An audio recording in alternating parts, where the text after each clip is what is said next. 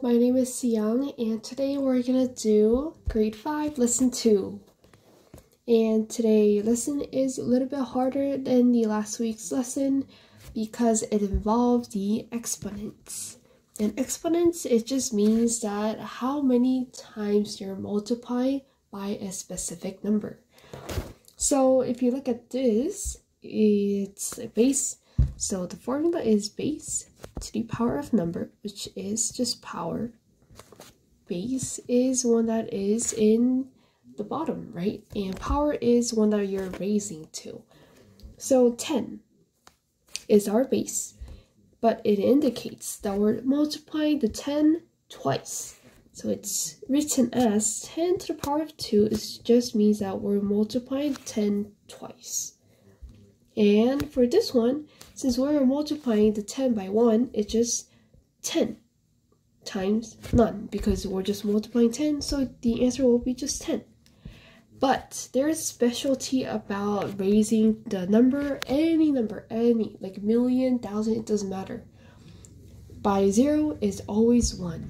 So any number to the raise of 0 is just 1. So with that being said, we're gonna look at this one. So write each number in expanded form with exponents. And we're given the example that the number is 413, and it says 4 times 10 to the power of 2, which is just saying 400 by 4 times 100, right? Because this one is also 10 times 10, and this one is also 10 to the power of 2. Here we have 1 times just 10, just 1 10. And here we have 3 times 1 because any number to the power of 0 is just 1. So we get 400, and since they're connected with plus signs, we're adding and 10 plus 3, which is just 413, right? Okay, example 2. We have 224, and we're going to separate them 2, 2, 4, but this is in 1 place, this is 10 place, and this is 100 place. We're going to always start from 100 place, the largest place, which is to the left, right? The very left. And here we have 100, which is just 200, right? This one is 200 plus, how are you going to write it? 20 plus 4, right? If you expand, right, based on the location of the number. And here we have is just 2 times 100 plus 2 times 10 plus 4. So this one can be also written as 10, 10, right?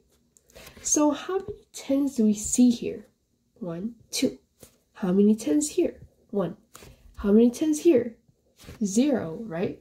We don't see any 10. So the answer will be 2 times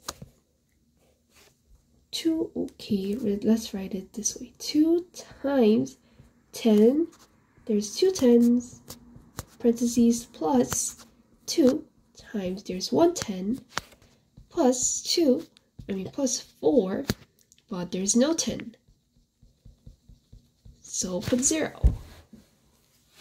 Okay, number 5.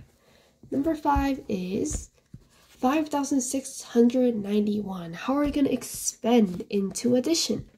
5,000 plus 600 plus 90 plus 1. In this one, we can say it's 5 times 1,000 plus 6 times 100 plus 9 times 10 plus 1 times just none, right? Just 1.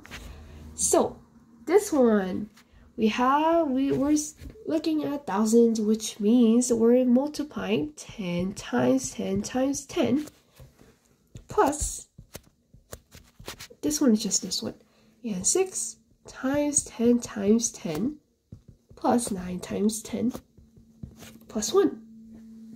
So how many 5s do we see here? How many 10s do we see here? 5 times 10, we see 3, plus 6 times we see 2, right? 1, 2. And here we only see 1.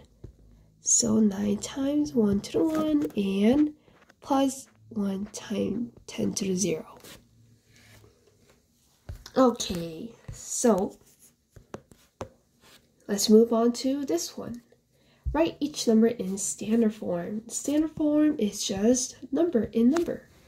And this one is opposite from what we did previously, and this time we're given the expanded form with the exponent, and we're writing into simple form into just a number. So let's look at number 1. We have 3 tens, so which means that 1 times 1, 2, 3, right? 1, 2, 3. And just simple rule, if you're multiplying 3, that means there are 3 zeros, right? 3 zeros. If you're multiplying by 5, there will be 1, 2, 3, 4, 5 zeros. So this is just 1,000, right? Because 1 times 1,000 is just 1,000. Okay. And let's move on to number 3. So number 3, 35 times 10 to the power of 0. What is 10 to the power of 0? There's no tens, so we're just not multiplying anything, which is just number by itself, right? So 35 times 1 is 35. Okay, number 7. So this time we have 5 times 10 times 10 plus 7 times 10, just 1, plus just 1, right? We're not multiplying anything, so just 1. So this one is 5 times 100, which is just 500, plus 7 times 10 is 70, plus just 1 is 571. And number 9, we have zeros and zeros. What does this mean? We're just multiplying nothing, right? So 9 times 1, just number by itself. You don't have to write this one either, right? Just 9 plus 2, which is 11. And complete each pattern. So for this one, we already know that any number to the race of 0 is just 1, right? It also counts as 1, right? And 1, there's just 1, 1. And for 1 squared, there's 2 1s. But any just time 1 times 1 is just also 1. This one, 1 times 1, which is also 1. Number 3. So before doing this, let's look at this. So 10 to the power of 6. How many 6 are there? 1, 2, 3, 4, 5, 6. How about 10 to the power of 7? 1, 2, 3, 4, 5, 6, 7. So there are 6 zeros, 7 zeros. So this one also be 1, 1, 2, 3, 4. 1, 1, 2, 3, 4, 5 will be our answer. Okay. Number 4. So this one should be put in parentheses, and this means that if you have -1 and you're just multiplying by 1, because there's only 1, so this is just -1, right? But if negative times negative is always positive. Even number of negatives makes positive, right? So this is just positive 1, but this time we have odd number of negatives, which is 1, 2, 3. This is just -1. And we have even number again. Times -1 times -1 is positive 1. Okay, so let's quickly go over our FRQ, which is solve each word problem. And number 1, if the base is 5 and the exponent is 3, what is the number? So base, I said, it's always in this form, and this one is base and this one is exponent. So it says base is 5 and exponent is 3. So this means 5 times 5 times 5, which is just, oh, what is the number? So it's just 5 to the power of 3. And you can say 125 too. In A, if the base is 2 and the exponent is double the base. What is exponent is double the base? It's just base times 2, which is 2 times 2, which is 4. So this is 2 to the power 4, and this is 16, the answer for number B.